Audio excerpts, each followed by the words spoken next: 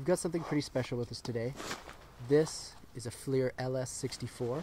So this is from their law enforcement line, but it's available to civilians as well. FLIR markets this specifically to police and first responders, but think of this as an enhanced PS32.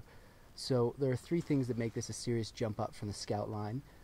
The first is that this uses a 640 by 512 detector in it, so that's the largest microbolometer that we've ever used. The second is that this unit runs at 30 Hertz in the law enforcement model.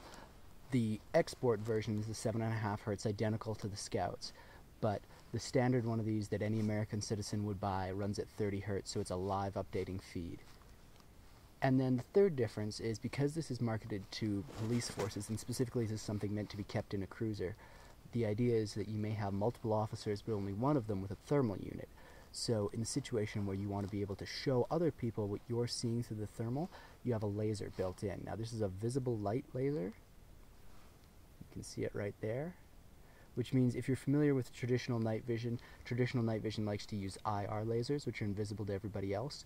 Thermal night vision, you cannot use any kind of laser that will appear through the unit, at least not through my experience, because of course they're running off heat, not any kind of light. Doesn't matter what your wavelength of the laser is. By using its 640 by 512 detector and with a 30mm lens on the front, the LS64 can magnify up to 4 times. This unit charges by USB and has your black hot, white hot, and 3 levels of insta-alert, just like the Scout series. It also has that 4x zoom, and then you can adjust your brightness or activate the laser. Because it is built on FLIR's smallest chassis, the LS64 is very transportable. I've got it in a magazine pouch, but you can move it in a pocket or a backpack just as easily. The LS64 really is the optimal combination of size, power, and cost. It's only $1,000 more than the LS32 and offers substantially further range.